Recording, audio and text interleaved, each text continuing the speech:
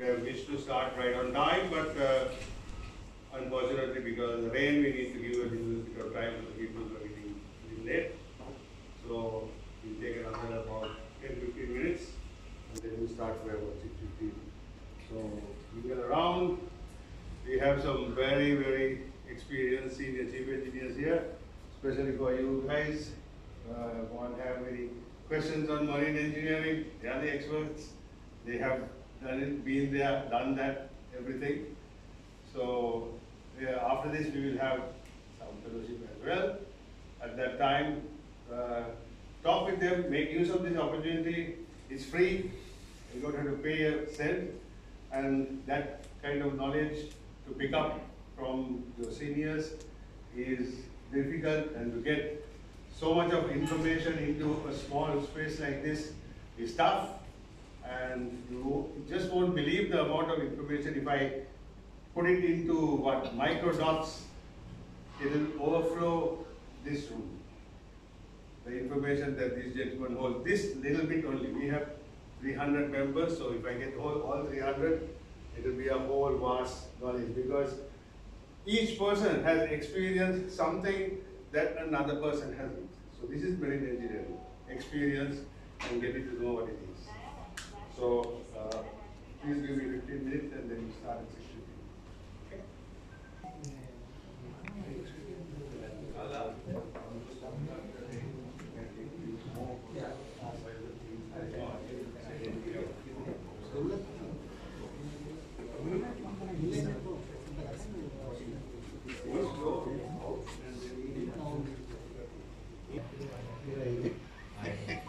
So while we wait, let me introduce you to the location. We are on the second floor, and in case of an emergency, emergency exit is over there. If this exit is not usable, but otherwise, don't panic. Don't panic. The place is very safe, and in single file, go down the stairs. Do not use the elevators at that time, because I cannot predict if there is going to be emergency or not. But if there is, please use the stairs. It's just 2 floors down. Toilets are down on the first floor. Select the presentation, and the first one to be held here at this auditorium.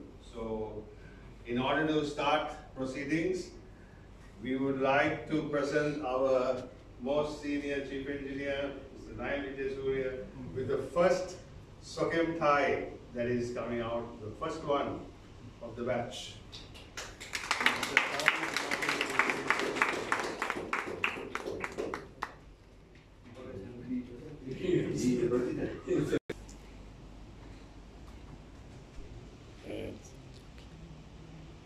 Okay. Yes. Right. So now to continue, Mr. SAMAN KUMARASIGHA, he has so many qualifications against his name, and I don't want to read out the entire lot because it will take quite a while to see his qualifications. He's a project manager for the first hybrid ship put out by Nokia. He is a chartered engineer of ENERY, and also the American Naval Architects Association, and a lot of other things. Sorry, Saman, I don't remember everything. DNV surveyor, country manager, all of that. So he has all the information. He has seen the baby grow up from the time of the launch and the testing and all of that. So he's going to give us a presentation about energy efficiency ships. So without much ado, let me allow someone to introduce you to the subject and the rest of the presentation. Enjoy. Thank you, Vajdi. Thank you for coming, ladies and gentlemen. I'm seeing lots of friends after long years, and it's a privilege to stand before you and to teach you, or tell you rather, what I have learned. I'm not a lecturer, but I'm just giving what I have learned from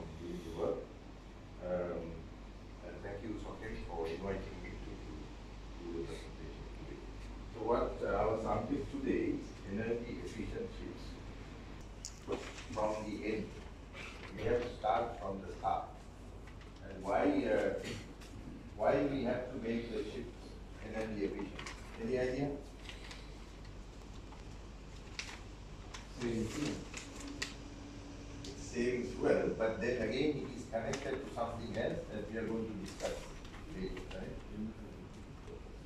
This is energy efficiency. If you use less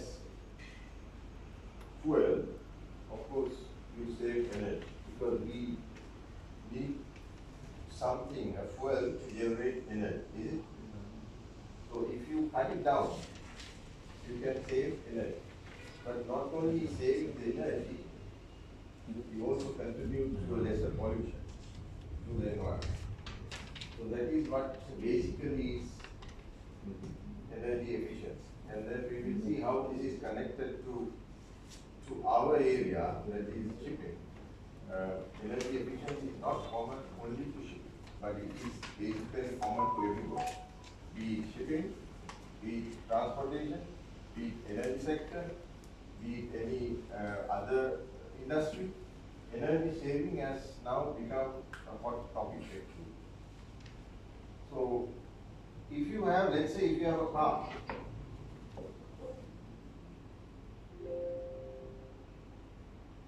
how do you make it energy efficient? Let's say if you have an old car, can you make it energy efficient?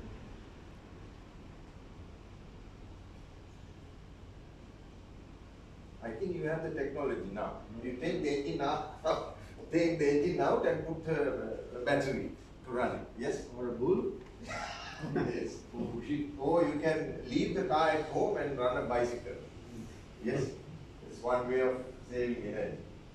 Okay, and now you leave the car at home and go in the bus, public transport. That's one way of energy. But we have the latest cars with all these facilities where they burn less fuel. That means with the latest technology, you have all seen the hybrid cars now.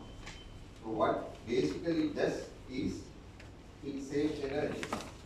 Yes, it gives you maximum mileage per liter of fuel that you burn.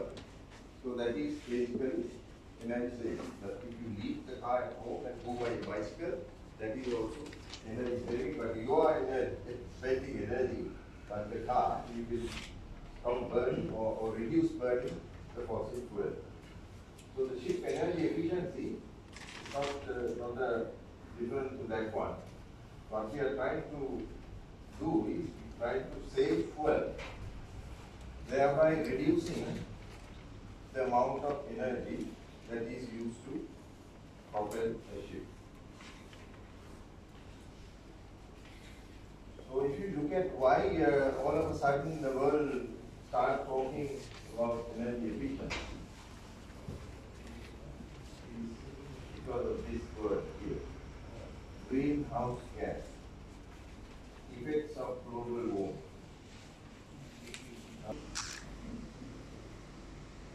The greenhouse gas that we are emitting into the atmosphere because of our activity. Otherwise, you need greenhouse gas to survive. If we don't have greenhouse gas in our atmosphere, what will happen? Our earth temperature, the scientists say, might go down to -80, then we will all die. So we need certain amount of greenhouse gas in our atmosphere just to have the correct temperature for us to live. But the problem here is that because of our activities, we are adding more greenhouse gas to the atmosphere. So that's not good. That is what is happening with this global warming.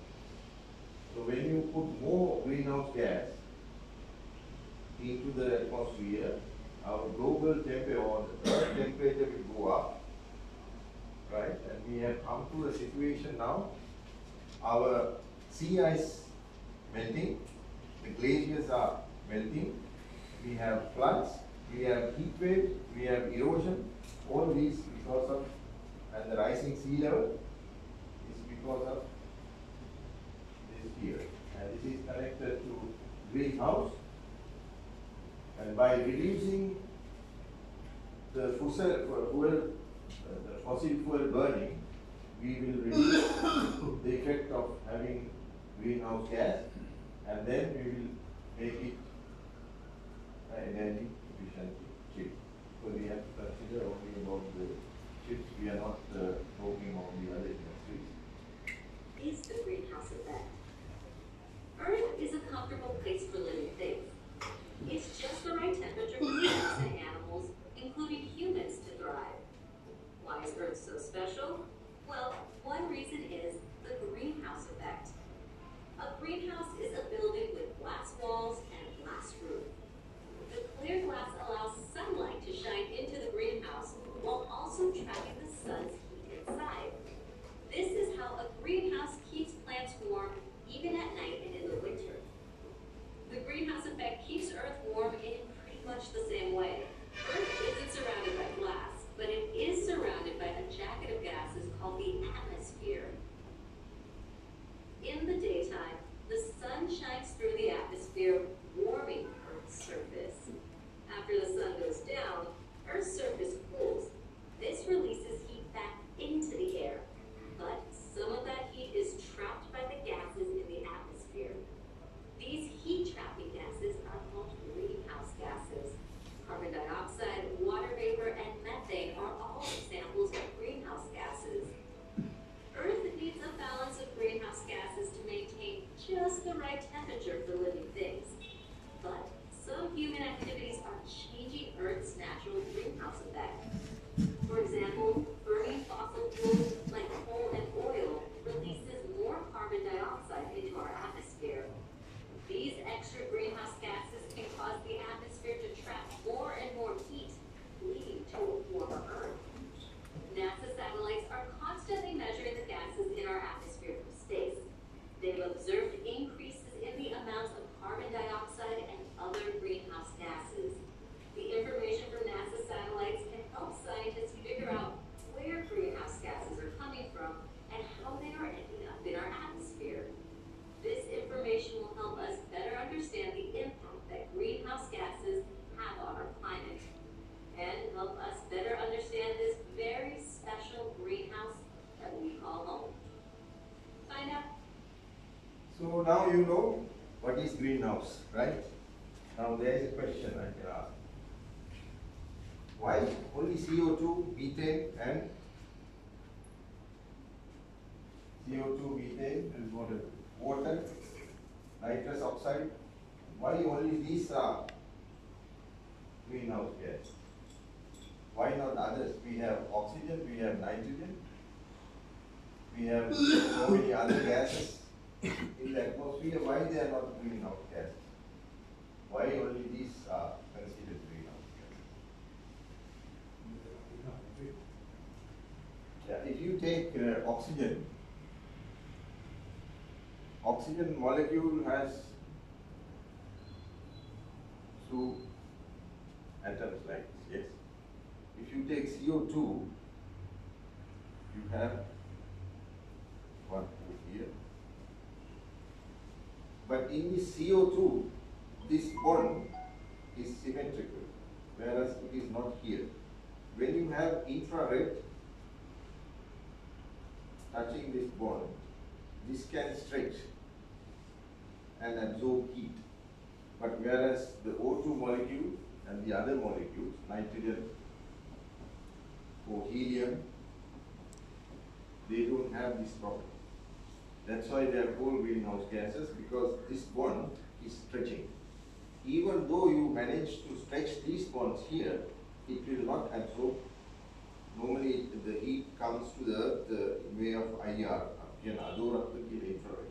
So this infrared will touch in this bond, and this will stretch, and this will absorb the heat. That's why these guys are dangerous, and that's why they are called greenhouse gas. Others are not. What does it mean stretch? The bond can stretch. It will not damage, but it will stretch and absorb the heat. But whereas this bond here, it cannot do. So that's why you have, these are the commonly known greenhouse gases.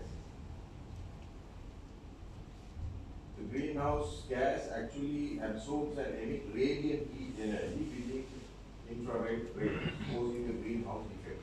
So that's the effect that we saw on the little video that you just watched. And these are the commonly known greenhouse gases that are existing in our atmosphere. Even the water vapor is a greenhouse gas. But there is something called lifetime of these gases. When it comes to water, the lifetime is very, very less, maybe 24 hours. That's what we see now, just before we came here, they were all pouring down. So these water vapors does not exist in the atmosphere more than 24 hours, 78 hours. That's very little. But when it comes to CO2, this guy can stay in the atmosphere for 1,000 years or even more. That is the danger. Methane, normally, if you release it to atmosphere now, just now, it will stay roughly about 10 years. And the nitrous oxide, they all have their lifetime. Ozone, this is CFC and HFC. These are perfluorocarbons. These are the well-known greenhouse gases. And due to the activities of humans, we are adding into the atmosphere more and more of these gases. Otherwise, they are there in the atmosphere, but there is an energy balance. There is a natural energy balance in the atmosphere. So it will stay as it is. But what we are doing now, because of our, we are looking for our comfortable zones, and we have done so many things. We are overusing things and emitting these gases into the atmosphere. So we are actually adding them up, which we are not supposed to do. So if you look up to those gases that you saw in the previous slide, that these guys. Now there is a key difference between each of these gases.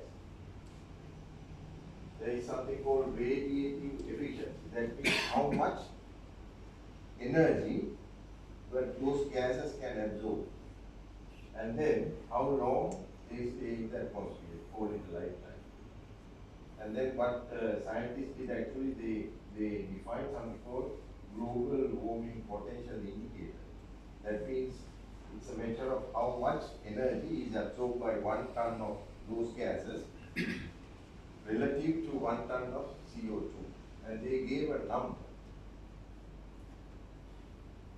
So you start with CO2, the global warming potential is 1, right? Because you divide the same numbers, it's 1. And if you take methane, it's 20 to 30, over 100 years. And say, methane, if you emit methane today, it lasts about a decade on average, which is much less than CO2. Because CO2 lasts about thousands of years. But the problem is, this guy here, is absorbing 25% more heat than CO2 does.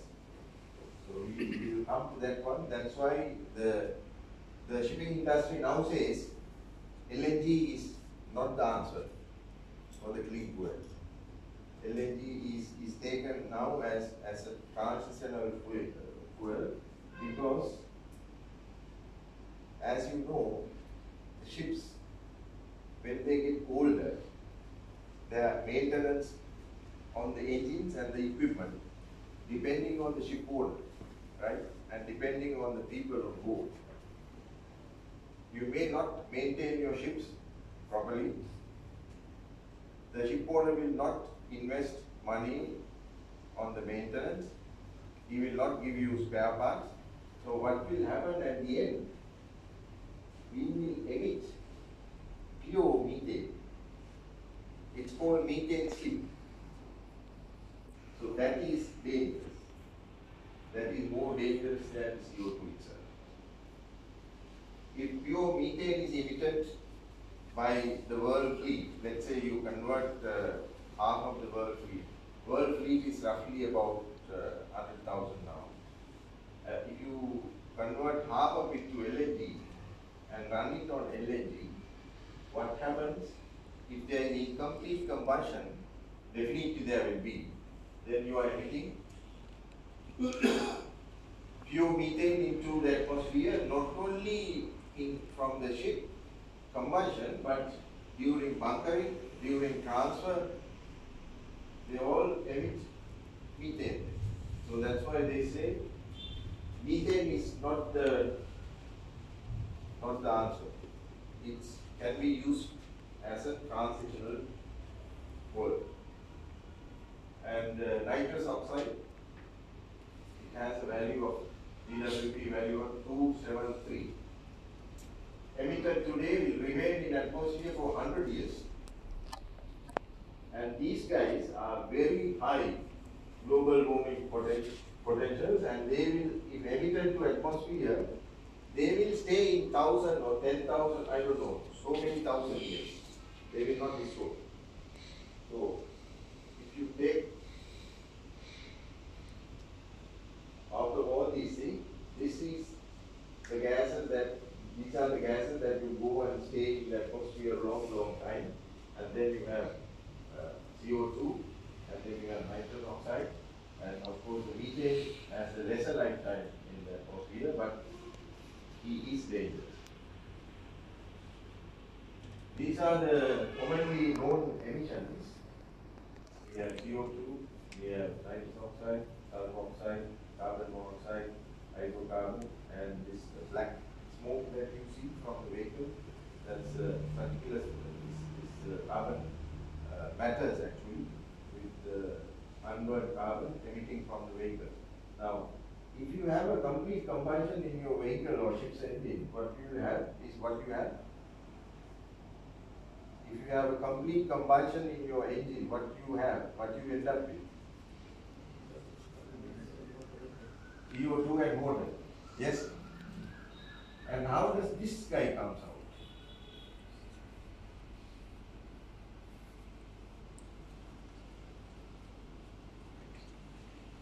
Now you need air into the engine, yes?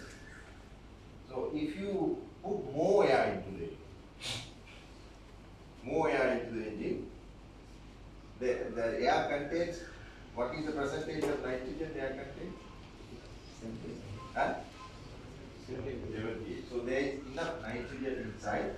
So when you have more air and less fuel, what happens is this nitrogen, excess nitrogen in the air inside the engine will form, will connect with oxygen, and then will form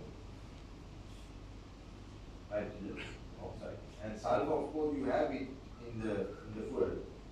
Carbon monoxide is a result of incomplete combustion.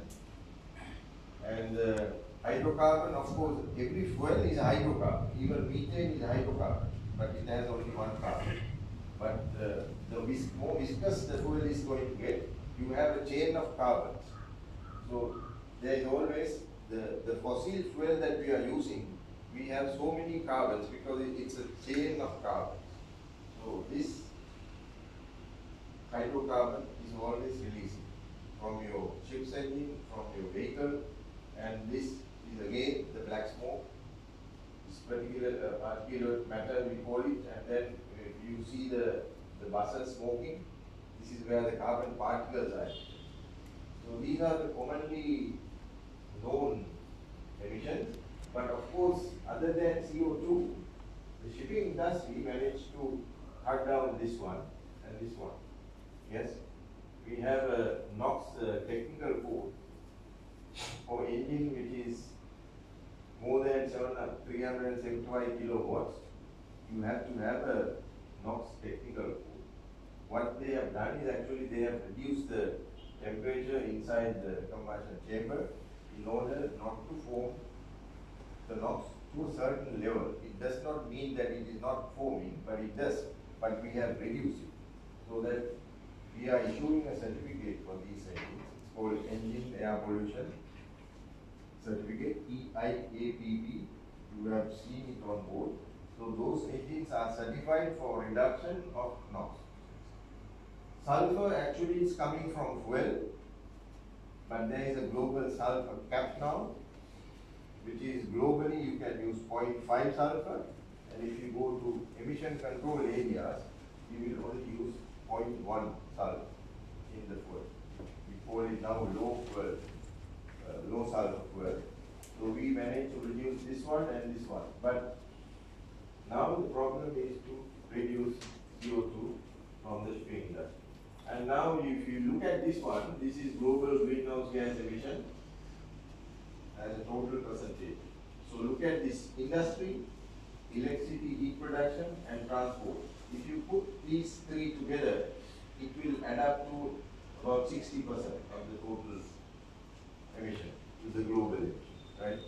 Out of this 14%, if you take it as a global emission, shipping is roughly about 2.7 to 3. That's what the shipping emission from the greenhouse gas. But it's so low. But if you have 14% from the other, this is including aviation and shipping. But the shore-based transportation is much more, and the electricity generation is 25%, and the other industry is 21%. Of course, this is the agriculture factor. Agriculture sector is 24%, and the other energy. When they are producing other energy, it generates about 10%. So it's a global problem now. The United Nations, IMO, European Union, and everybody is involved in this race. Right? It's not only shipping. So what we are expecting is this here. Net carbon, zero. We don't want any carbon fuel. We want our fuel to be carbon free. Why? The scientist says the earth has warmed up to 1.1 degrees now from the pre-industrial level. If you take pre-industrial level here,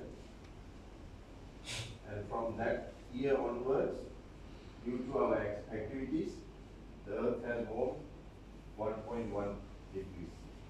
But they say if we don't stop at 1.5, we will end up, sorry, right? So if you don't stop at 1.5, we will end up in more disaster. Therefore, emission reduction to be reduced by 45% by 2030 and reach net zero by 2050. And the IMO targets are like this one. So the target is actually aimed at 2050 net zero. We should not use carbon well by this.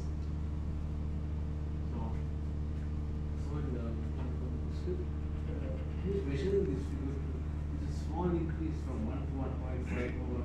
Who is actually measuring this? There are so many agencies. One is the Energy, International Energy Efficiency, Energy Association. There are so many agencies which are measuring all these things and feeding it to United Nations. They have a special committee.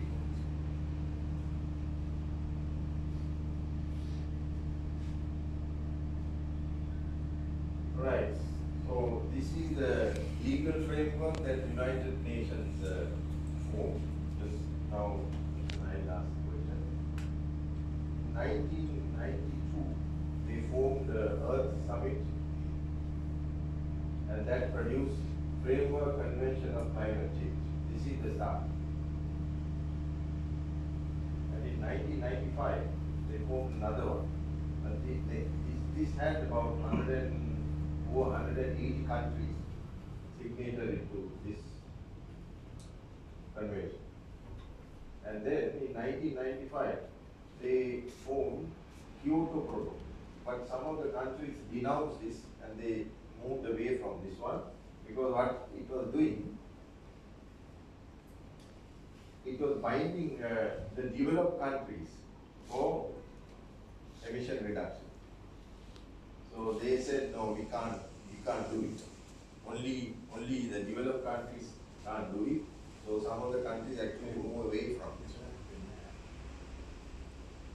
And then in 2015, parties to this convention, they signed this Paris Agreement. This Paris Agreement is now a major agreement between the United Nations, and this is where there are supporting agencies, as Mr. Nayan Surya just questioned. There are supporting agencies and research centers which are doing all these calculations. Even the NASA does. There are other international energy institutes that are doing all this research, and they are feeding the United Nations, these committees, with all the required data. Otherwise, they can't formulate these rules and regulations. And then you have heard this COP27. Last year, November, we were seeing this on the TV. The COP is Conference of Parties.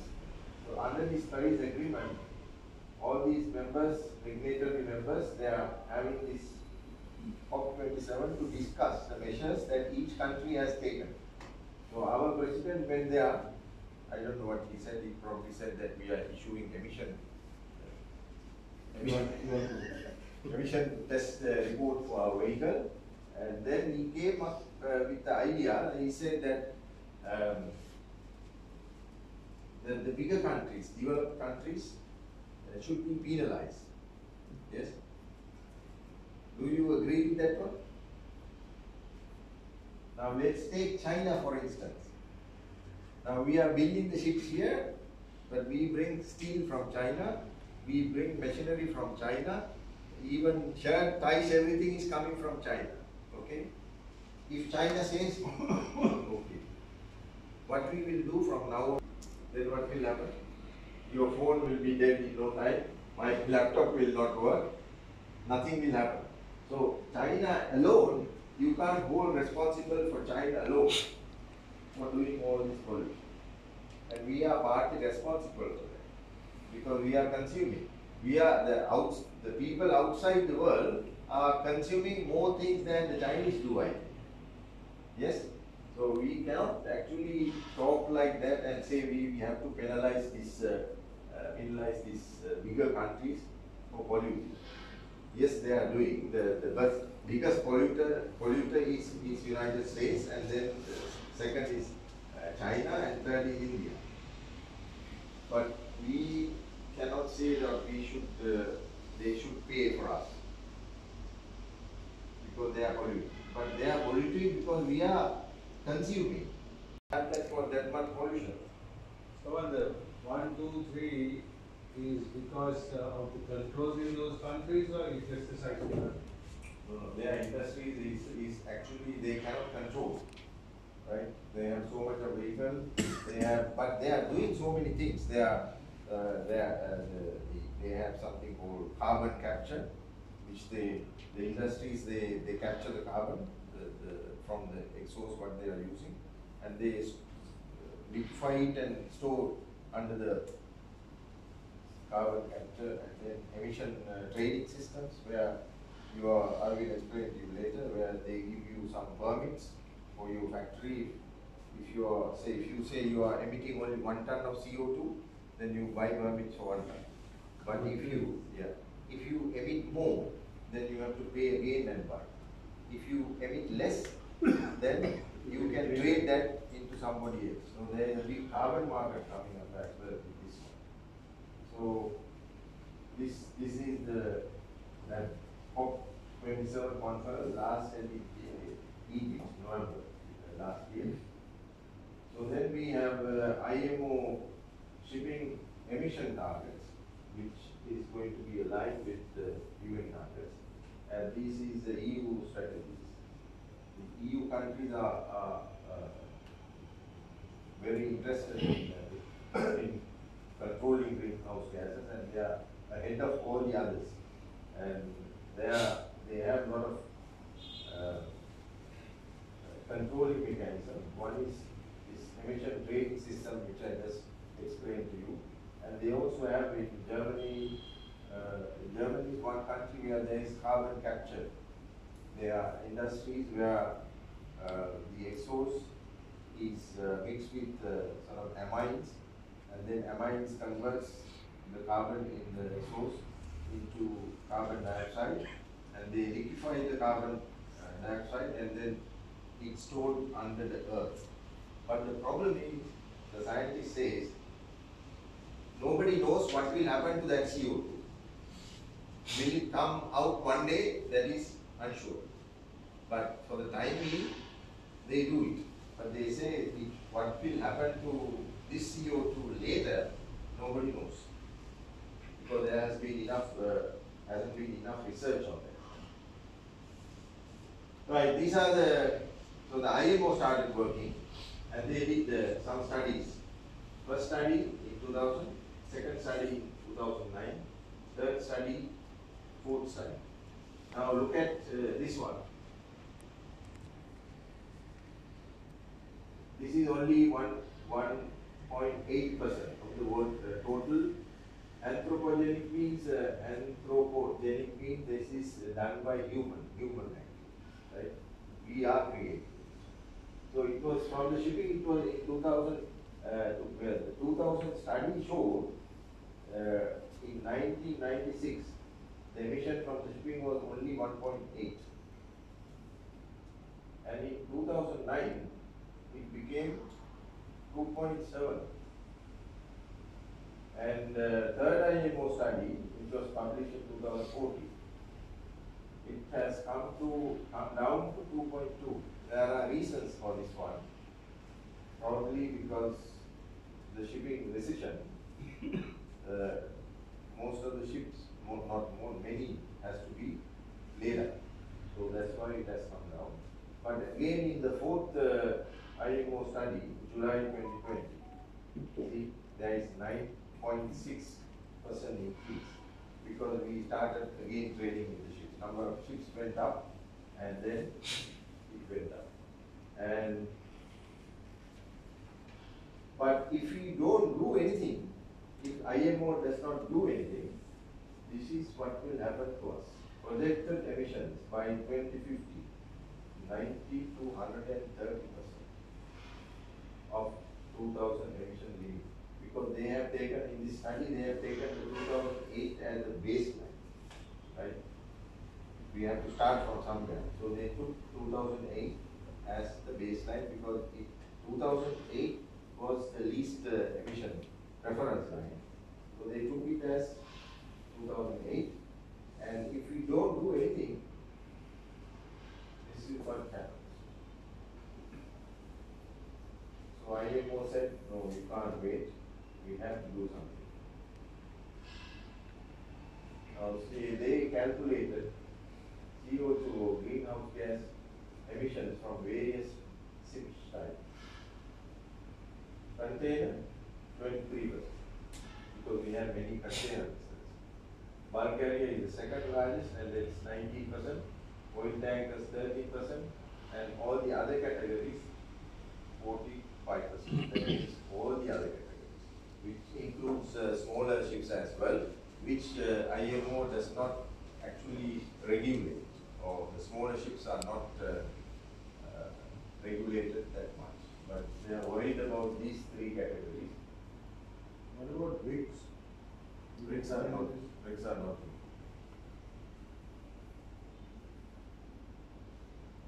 So their strategy is to have energy efficient ships to cut down greenhouse gas. That is where it started. That's why we are talking about energy efficient ships, because of greenhouse gas. This is IMO emissions and emissions. Now this line, if we don't do anything, it will go up here. And this is the IMO's vision and the ambition. This is 2008. This is where we take the reference line. And our target is to reduce the intensity by 40% in 2030. And then 2050, we are targeting to reduce another 70% in 2050. And here, the IMO wants carbon free. No carbon here after this line. But this is very difficult. It's not easy because shipping alone is emitting 1 billion ton of CO2 at this moment. So bringing it down to this level is actually a task of everybody. It's not just IMO, it's all the countries, the classification societies, the shipbuilders, shipbrokers, insurers, everybody's target, everybody has to be part of this. Right? So IMO introduced short-term, mid-term and long-term measures. What was the dotted line? This one? The dotted line. Here. Yes. This is if you don't do anything. If you go up. So the target is to bring this right down here and from here to here. Right. Now I think most of the chief engineers and the cadets who have sailed on board are familiar with this one. The IMO brought in short-term, mid-term and long-term measures in order to achieve the targets. Just we spoke about. See part 1. This is very interesting. Ship Energy Efficiency Management Plan, part 1, in 2030. What IMO said, this is coming under MARPOL Annex 6, and when the ship had this one, we issued a separate certificate called International Energy Efficiency Certificate, or this seen part 1. But what happened? No, this was only a paper. Mr. Silva knows very well. This was only a paper on board. IMO gave guidelines as to how you can reduce your energy, right? There were so many guidelines. Hull cleaning, trim optimization, retrofit, using your energy efficiently, all these guidelines and the weather routing, they were given and they were asked to make this plan. Everybody made this plan but did nothing. And the goals as well. Nothing. It was just a paper, this thing. But then what ship owners thought, okay, this is IMO, this nothing will happen later. But look then, EEDI, Energy Efficiency Design. This started in 2013 as well for the new building. All the new build ships, which are applicable ones only, I will show you later, 400 gross tonnage and above, will have to meet this EEDI. EEDI means Energy Efficiency Design Index that you calculate it during your design stage, which is actually the CO2 emitted in grams per ton mile. That means CO2 emitted per cargo carried per nautical mile, right? That is EEDI. So this has to be calculated during the new building stage, and that is called required EEDI. And then we have to check what is the attained EEDI, which we do during the sea trial. So when you build a new ship, the EEDI is calculated and given to you, and then during testing, sea trial, we have to see whether the attained EEDI is going to exceed the required EEDI. If it does, then we have to keep it down. But normally this does not happen on the dockyard. They have very low EEDI. For that category of ships, up to 2030, there are 3 phases actually. each phase you are expected to reduce your EGI by 10%. So that those ships are made for the final space. The required one is 16.5, but they have 11.4 or something. So they are far less. They can even stay in the trade for so long until the IMO changes their strategy again. And then same part 2. So the IMO is very smart. Do you know why the same part 2 came?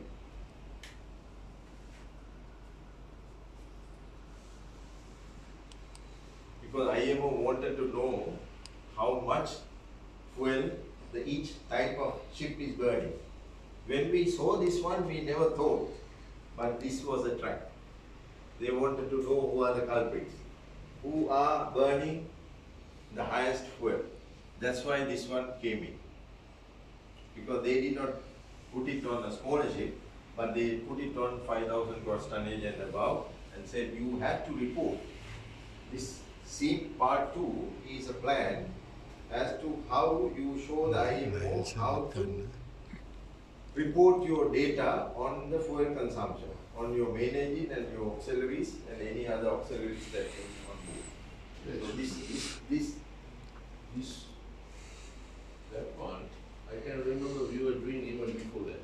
Yeah, you can. Nobody. Monthly, Yeah. there was a table that we had to calculate this. That depends on the company then. Yeah.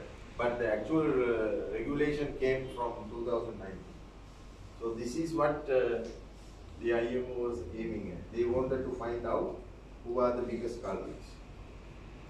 And look, in 2023, you are getting energy efficiency existing ship index. Now from this January, when the surveys go on board for the first Marpol Annex 6 surveys, they have to meet this one. You have to calculate this and find out. There are, for each type and category of ships, the IMO did a reference number. So your ship, when it is calculated, you have to see your attained EEXI is less than the required EEXI. Required EEXI is already calculated for every ship type, right? So what you have to do, if it is more, then you have to bring it down. How you bring it down? Most of the vessels, what they do is they are putting engine power limitation. That means they limit the engine power. The 2 CSE vessels did this month. They have to limit the engine power to attain the correct figure. So you go slower Go slow. for a long time. They have an overriding button for the safety of the ship, or any reason that you want to have a high power, they can override. But just like your oil record book or ballast management record book, you have to write everything. Where you did it, why you did it, all that has to be recorded on a manual. And this manual has to be approved by either flag or classification society. And this. So if you go slow, you travel for a long time. Yeah. It might nullify the whole thing. No, that's calculation is such that this is avoided. This is challenged by 2 companies, EEXI, CGM. It has challenged the same thing what Mr. Nayak said. You can lower your power and go for a Yeah. longer Now, what is the IMO's reply to that one? You start the ship. Yeah, they said that if your ship cannot attain this one, get rid of it. And they are going to do it. Because even globally you are accepted, the European Union will not accept you. That is the problem. That is what happened to all the other rules and regulations. Yes, even MRV, the monitoring, verification and reporting. The global thing was DSC, data collecting system. But before that MRV started. And they said, don't come here without having them marked. So then the IMO had to step in and they said, okay, now we have to do the ESC. Because the European Union said, don't come. If you come, we will detain. And for this one, IMO said, then that's why they are expecting so many vessels to be scrapped. That is what is going to happen. And then you will have SEAM Part 3. Is EEXS, do we have a law? Oh, but because we have data recording automatically. No, the data recording you have to continue. Anyway, ESC you have to continue, right? No, EEXI, you said that if you increase the power, For you have overriding, you have to yeah, you have a lock on. But we have a kind of which automatically downloads and stores. Yeah, this record has to be maintained. Either hard copy or electronically. If somebody asks you, you have to show. So then, for SEAM Part 3 from 2023 January, it's called Ship Operational Carbon Intensity Management Plan. Now, this EEDI and EEXI are one-time calculation. So if you calculate this one time and just stay like that, what will happen? There is no monitoring system. So the IMO wanted the monitoring system, which they said, okay, you bring now SEAM Part 3 for vessel 5,000 and above.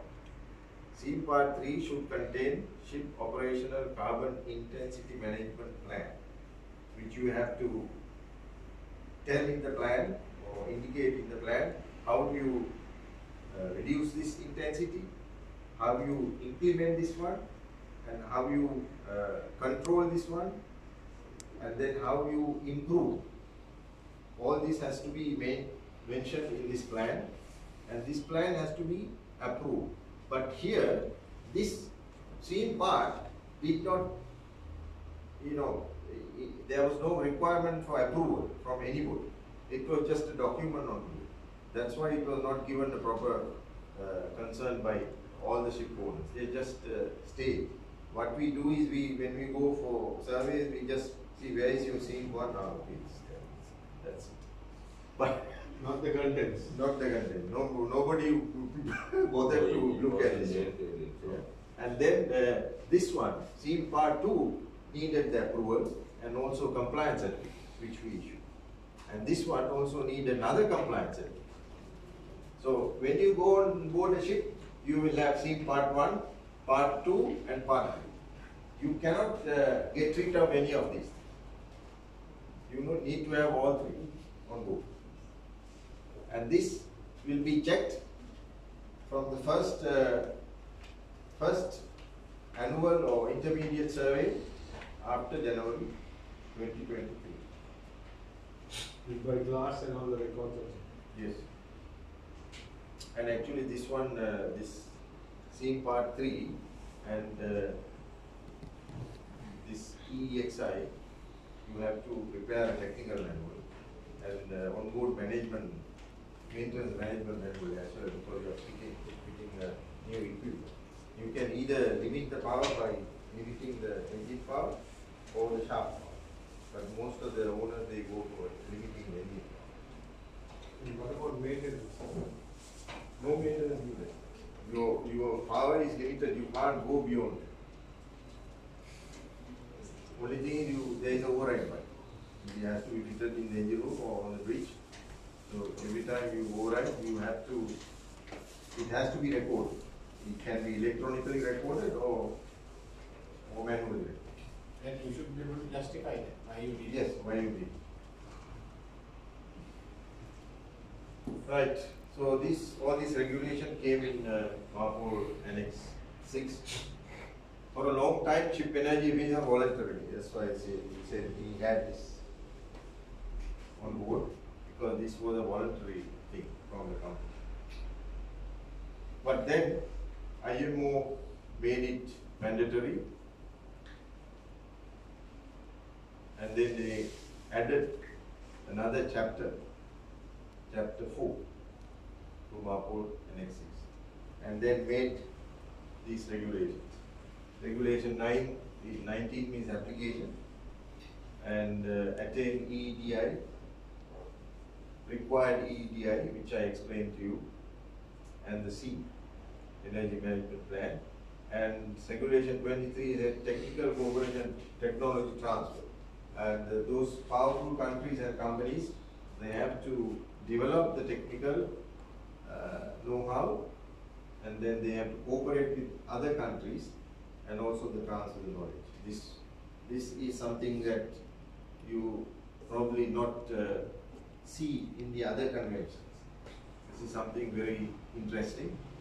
You can do something, innovate something, implement, but you have to transfer the knowledge to another country who is in need of it. So this is something very unique. So this is how the plan has to work. You decide, and then you plan to operate and improve the energy efficiency. That's plan. And operate. Then you have to operate the system, and then you have to monitor. And this guy here is actually energy efficiency operational index. This was a voluntary thing that gave by the IMO to the ship owners. You can have your own check, but I don't think many companies did this one. So EEOI was just a word. It was not mandatory actually, but it just for you to check how efficient you are.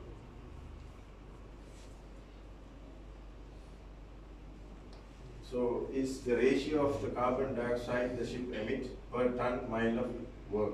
This is actually work done by the ship. These are the EEDI applicable vessels.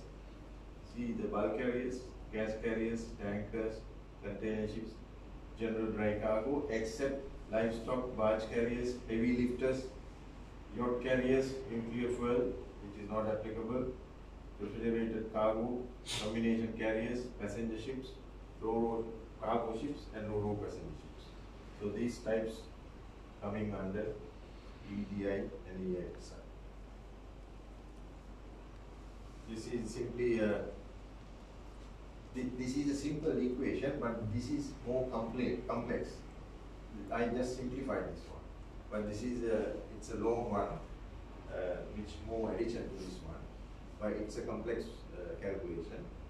Here now you see your ship is efficient if you carry as much cargo as you can. Yes.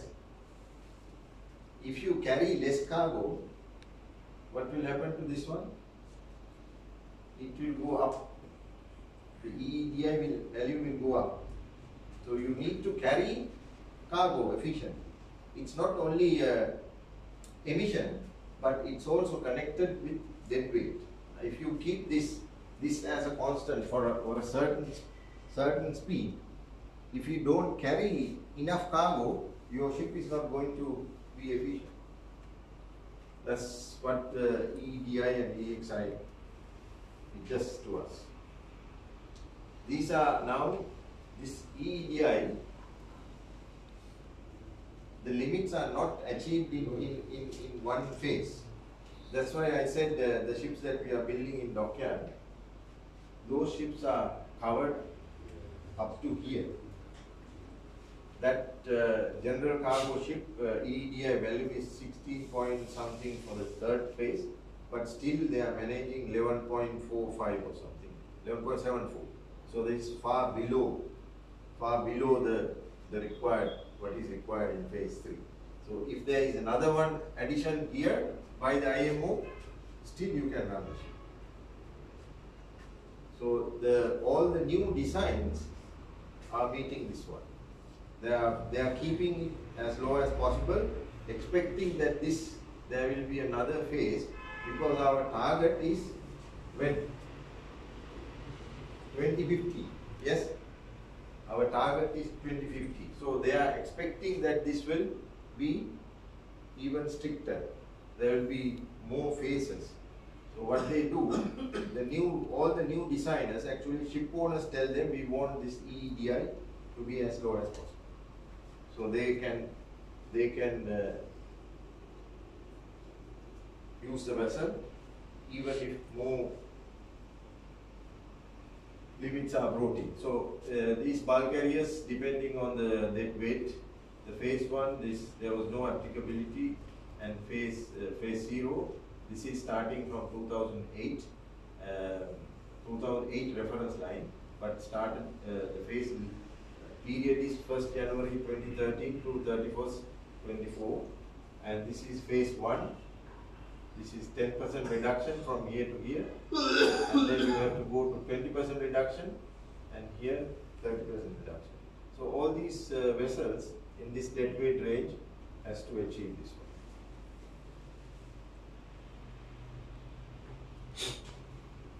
So this is carbon intensity indicator. It's also a operational check, right? If there is no operational check, as I said, the EXI and EDI is one-time calculation. You just calculate and keep it, it will not be checked. So we have to report now. Annually, you have to report this. Just like the DAC, data collecting system, it is already there. You have to continue this one, and then see the data collecting system. Either when you submit it to a classification society or any other service provider, they will do the calculation of CEI, and then they will report it to IMO. And for the European Union, they have to report it to European Union. So what they did, actually, according to the CEI values, there are references value actually that they have pre-calculated, and they are going to put your ships on scale A to E. You have to run your ship from scale A to C. If you go below C, then you have to bring it up to C, at least C. So they have given the corrective measures. You have to give the corrective measures in this C3 that we talked about before. If it goes down that category, then you have to have corrective measures in that plan, and then you have to implement this and then bring it up to C. And if you run the vessel for 3 years, I think, yes, 3 years, scale for 3 years, or on E for 1 year, the corrective action plan to be implemented. So this one needs third party approval, and as I said, we will check this one on the first periodical survey after the January 1st, 2023. When the surveys go on board, they will check. Unlike EXI, CEI is a good representation of the actual operation of the ship, because annually you are calculating, and then annually you see what is your carbon intensity indicator. You cannot, if it is going up, you have to take measures to reduce it. And each 3-year phase, you have to have certain reduction, which is for a certain, let's say, bulk carrier. The IMO said you need to have this much of reduction each 3-year period. So these are very, how to say, it's very, probably the ship owners will find very, very difficult to maintain. But if this continues, what will happen? When you want to charter your vessel, the charterer will ask, look, if your energy efficiency, these things are not met, I will not charter your vessel. This is where the problem comes. And the insurance underwriters, they will refuse to insure your vessel. They will say your ship is not energy efficient, so therefore we will not insure. So it will come to that. It will come. So by hook or crook, we have to do this one. Right. These are how we can improve the energy efficiencies. on board. Of course, the easiest one is speed reduction, right? When you, we did until recently, most of the ship owners ran their vessels on low speed. But the problem is, those engines were not made to run on low speed. They were off design. Though we ran, we had to do a lot of things. We had to blank the turbochargers, right? We have to alter the propellers. But then because those engines were not meant to run on low load. They were designed to run at a certain load which they are comfortable with. And then vessel utilization. If you have a fleet of vessels, how you utilize them, right? You send a big vessel to collect the cargo, or you send two smaller vessels that you have to decide on you by the company as to how you utilize your fleet of vessels. Of course, if you have only one vessel, you have no alternative. But if you have a fleet of vessels, how do you utilize your ships is to save energy. And expected, these are just numbers, but say 20% saving you are expected. And then the hydrodynamics part, hull coating. We have special coatings now to smooth your hull. If you can use that one, they are adding small addition, right? You cannot have the entire efficiency by doing all these things, but you need to have a mix of everything. So then hull form optimization, that is if you have a bulbous bow, which is not very sexy, so you can cut it, you can do the hydrodynamic calculation, you can cut it and then retrofit the bulbous bow which with smooth lines, hull lines, which reduces the ship hull resistance. That's what it does. And then you have this air lubrication gating system. That is where you inject air on the hull through some nozzles, and they create a blanket of micro bubbles, which actually reduces the friction between the hull and the water. So that is adding, it's a gain for you. Someone not seen in a way. Where do they insert these bubbles right along the ship? Or? No, actually they are emitted from the aft. Aft, you have some nozzles fitted in the aft, so they emitted, then it goes with the flow, it goes and then creates a bubble, small bubble, like a blanket. When the ship is going forward, Yeah. the bubbles are inside at the aft. Yes, there are actually nozzle placed.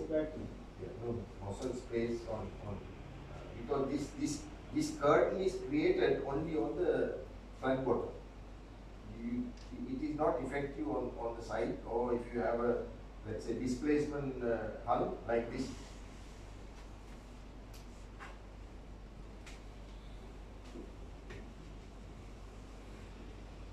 If you have this type of hull, it's not effective. You have to have a plain hull. So mostly it's only in the bottom areas. They have a small nozzles through which they inject the air, and this air will form a cushion under. But now, if you have seen this type of vessel, passenger ships are like that, because some passenger ships with sails you have no. When they are using the sail, this tend to turn this way. Have you seen this one? It's because this is actually a combination of aerodynamics and hydrodynamics. So this, if you, let's say, make a sail like this, and then when you have airflow, what does it? It creates low pressure here and high pressure here, and then it creates a lift, and that lift will move the ship forward, but this lift also have a resultant force. perpendicular to the shape. So that's why it's tend to lean. So then, if you don't have this bit here, your ship will topple. So this creates an opposite force to stabilize this one. So you find the heat. Yeah, it's coming down under heat. So then, and the cleaning of hull. And then you have machinery improvements. You can improve your main engines, your fuel systems, your propellers, your rudders. All these can be improved. And then you can also gain your lost energy from waste heat recovery. And then batteries. But the problem we will discuss with the batteries, batteries have certain limitations. Batteries need to be charged. You can't stop your ship at sea to charge the battery. So it's only giving you a certain small power range just to do a small power addition gain to the total energy consumption. But that's why I said, as of now, there is no one single answer to this one. We have to burn fuels, do all these things, have batteries on board, just to attain what we want to attain. And these are the proposed fuel: LNG, LPG, biofuels, electrification, methanol, ammonia, hydrogen, harvesting from the surroundings, that is your solar panel and everything. Now, problem with the solar panel, there is hardly any space on board. Most of the vessels we don't have space because we need the space for the cargo. And the solar panels we have at this moment is not for marine use.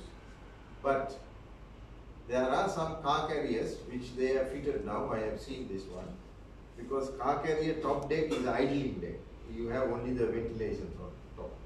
So that sort of vessels can have certain amount of solar panels, but it is very, very, very small. Contribution is very small from there. But I don't know, maybe in the future there will be some solar panels that where you can use everywhere. You can put it on the ship side, you can put it on the funnel or whatever, on the headstock, which you know, the technology is moving fast, that probably will come. This is the easiest way, I said, speed reduction. Very efficient for new design because you can tune everything. Your hull, your engine, your propeller, your gearbox, everything can be tuned to attain this one, not like existing ship. So it's very easy, but existing ship, this is off design because it is not meant to do that one, though we do it. So this is this admiralty equation that we learned from naval architects. Is this? See this power, brake power is here is equals to displacement into speed to the power 3. So if you reduce this by 10%, you save a lot of energy. So this is the coating, hull coating, smooth coating, by applying cleaning your hull and keeping it clean. You reduce the resistance with the water and you save, say that's about. Is it with anti-fouling? Yeah, anti-fouling. This is the air blanket that we were talking. And this ship is fitted with this system. So in the sea trial, the ship owner wanted to see the performance on this thing. They normally insist, and then long-term performing and monitoring. And the vendors claim that you will have 5% gain. I don't know whether this is true or not, but this is what the vendor says. The system manufacturer says that will give you 5% energy. There's separate compressors to be. Yes, It's separation. And also creating more energy requirement is more. Yeah, but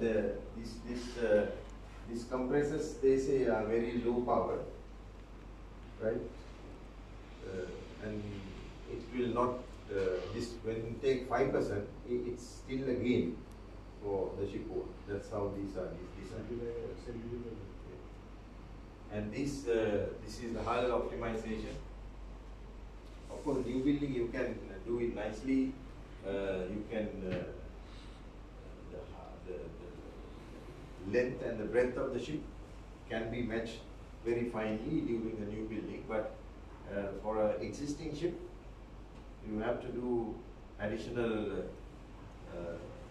hydrodynamic calculations, and then you have to remove this part and then add a new part.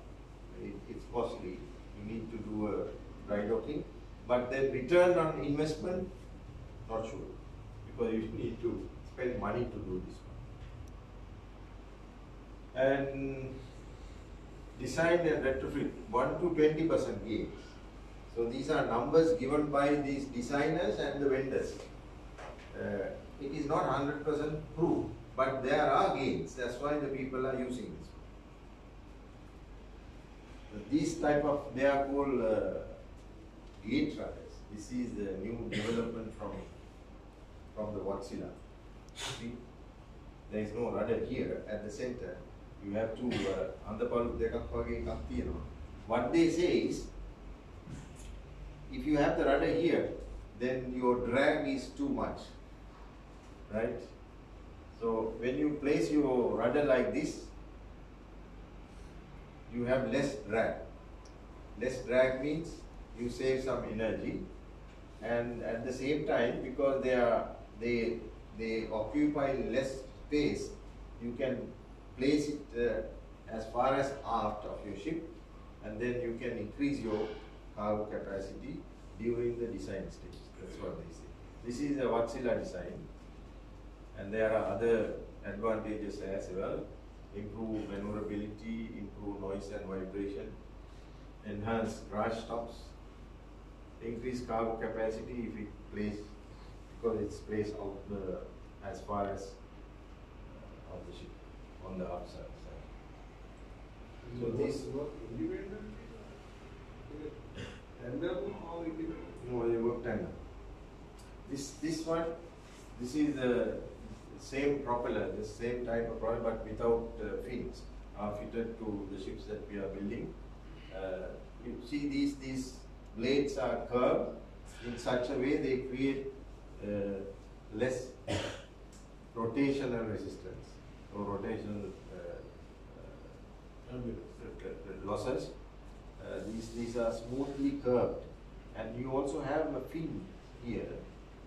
What does they say, if you don't have these fins, when the propeller turns at a certain RPM, there is a vortex created here. It's like a hollow section, which is a loss actually. So when you have this, water passes through these blades and through these fins, this vortex is reduced. So there is a gain.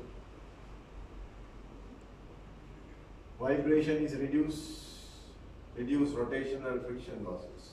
This is also Wärtsilä design. You have seen these ducts on one side, yeah? We have seen NOLA, this many. This is what they do. They streamline the flow. Rather than having a violent flow, which is loss, so they just streamline the flow. So you get maximum thrust. So this is the waste heat recovery. See, only 49.3% from our burning fuel is going to the shaft. The rest is wasted here. So if you can recover this heat from here, that means you are adding to your total power. Here, you are increasing your total power, that's a gain for you.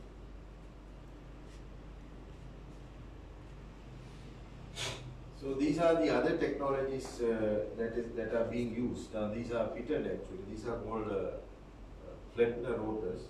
These rotors can be turned on both ways, clockwise and anti-clockwise, and you have special small motors turning this one. And then what happens? It works in the same way.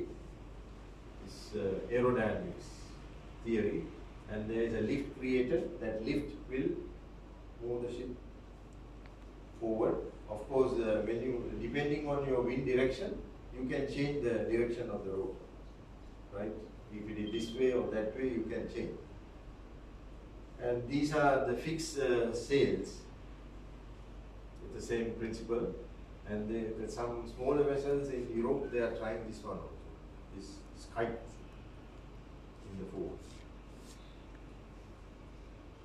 This is something that everybody is talking nowadays. This is very efficient, the hydrogen fuel cells, because they don't have moving parts. It's an electrochemical process that creates electricity. And because they don't have moving parts, they are considered very efficient. But storing on board, using them on board it's a bit difficult because they have to store at very, very high pressure. So there is a risk actually. And there are ships that is using hydrogen as well, but smaller vessels, but they have big, long tanks inside the hull. But they are not very popular. And you will see the temperature, liquid hydrogen, minus 253 centigrade. So this is not very popular. This is fuel, this is methane, there's only one carbon here, but as the fuel gets viscous, you have the carbon change. So that's what we need to want. We want to get rid of this carbon and come down to lower carbon or zero carbon. Now these are the calorific value of the fuel. Solid carbon, if you burn, you get 53 kilojoules per gram. Coal, this much. Hydrogen, you will get 2.5 times better than carbon. That means if you have hydrogen as fuel, it's a lot of energy. LNG, high energy density, but it takes more space. And the methane slip is the one that I explained earlier. Because of that, now everybody in the world argues this one is only a transitional fuel because of the methane slip. Methanol is another fuel being proposed, and there are methanol ready vessels now, ammonia ready vessels.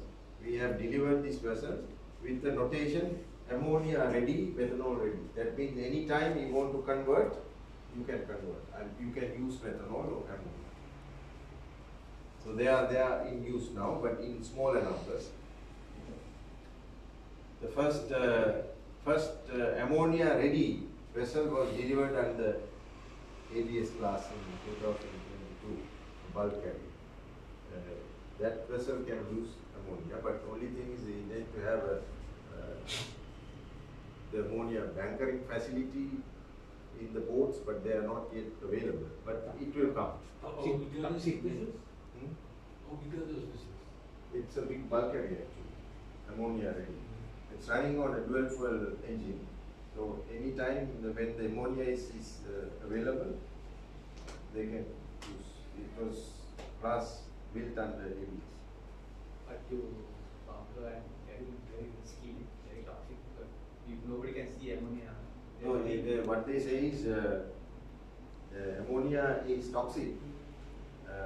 You can see this ammonia. No, cannot. But the smell, small smell you can detect. So that's the advantage. But the the STCW and the gas code, they are all incorporated. You can use the rules and regulations are there. So, but all these wells, the problem is this, not yet available. And the price, methanol you need 22 times the tank volume. They all have limitations. But this one is, at this moment, is said to be the best. Low energy requirement because ammonia is produced everywhere. Even our fertilizer, everything is urea is ammonia. So it's easily produced. Production available, industrial scale, no problem. But you have health risk. You need additional safety measure because it's highly toxic, corrosive, flammable in this percentage. It will be flammable, but it will not go up to that one. Low odor threshold. This is the advantage because if there is a little tiny leak, you will know that this is a leakage. This, all the regulations in the gas code and STCW are in place now. So that's why ammonia ready vessel, methanol ready vessel are coming now. Biofuels. This is another thing.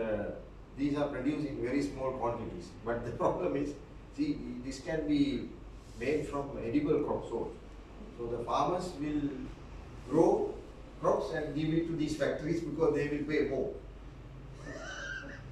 We will not have anything to eat or less to eat because even the edible crops they can give it to these factories. They will certainly pay more and then produce fuel. These are the concepts. I think these are happening in small scale in the world now.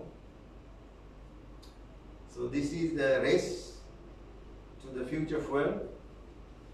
You see the ammonia is on top. This E-ammonia is the ammonia is made from eco fuel without burning fossil fuel. Blue ammonia is that you burn fossil fuel. Biomethanol is also without burning using fossil fuel. So these are the expected fuels for the future, but we don't know. Everything is. You should try ethanol. Right. This is the ship that we delivered in 2022, September 23rd. This is being built in Dockyard. We have 10 vessels like this. We just delivered, not just delivered, we delivered in last year, 2022, September 23rd.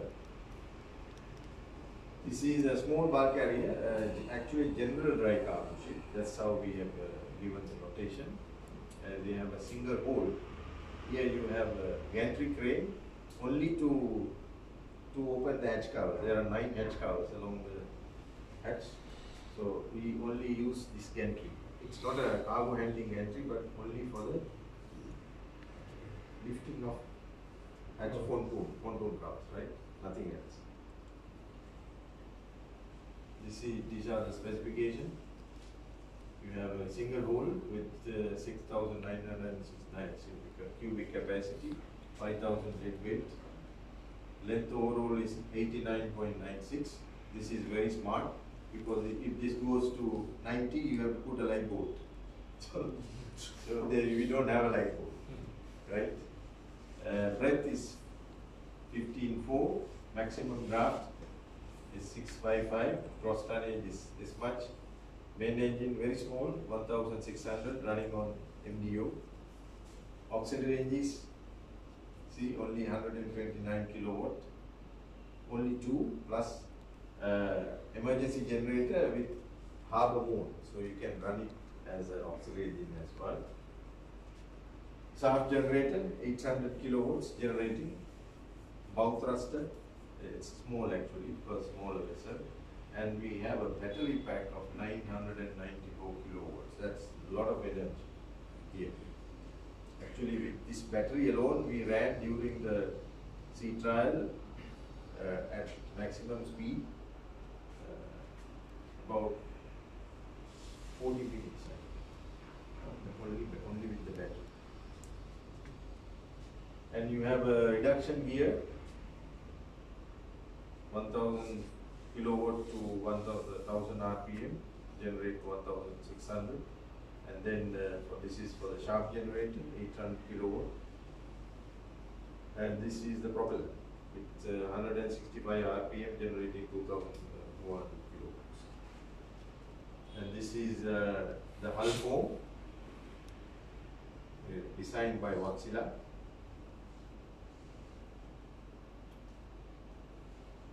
So that we use the flat rudder. These are very efficient on this scale of ships. And this propeller is the one that I showed you from Wärtsilä. It's curved. This is the inside. But the beauty of this ship is you have a clutch here and the clutch here. You can do wonders with this one. You have two clutches. You can isolate the main engine, you can isolate the propeller shaft, and you can run this one as a motor or generator.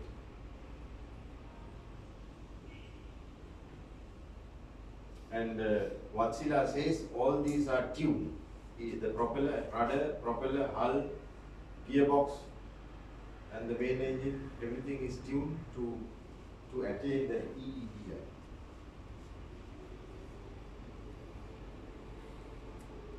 So advantage of propulsion hybrid as propulsion, successful hybrid installation. This is what they say, 15 to 20%. But we were trying to test this one, but we could not. Because for this vessel, I will explain to you later, the batteries are doing something called peak shaving. We will look at it.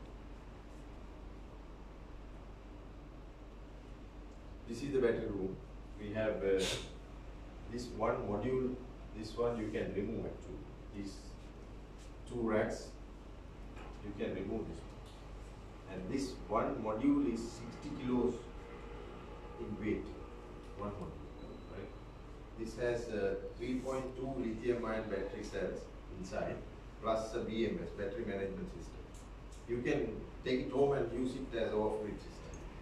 But the only thing is these batteries are, unlike the lithium phosphate batteries, these batteries are very high energy. So this whole room is air conditioned. So we maintain roughly about 20 degrees in this room. And this is protected. You have all the explosion proof, gas detectors, fire alarms, everything is fitted. And this under the rack, there is a cooling fan always running and is exhausted to outside. And there is another duct. If you have a thermal array between the modules or between the cells, any smoke or fire generated will stop the entire battery pack. It will shut down everything in this battery.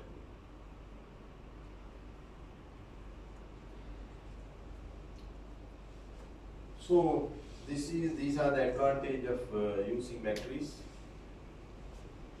So substantial fuel reduction on large vessel is from spinning reserve. Spinning reserve, sometimes we run, really we want to run only 2 generators, but some people, yes, when you arrive or departure, or sometime at sea also, you run 3 because you are afraid, yes. So this spinning reserve can be provided by the batteries. You don't have to run another generator. So you have the batteries for the reserve power if you are worried. And this peak shaving, I will show you what is peak shaving. And energy harvesting. Energy harvesting means if you have equipment like cranes on board, you can, when you are lifting, of course the crane you won't power. But when you are lowering, there is free power available for you. You can charge your batteries.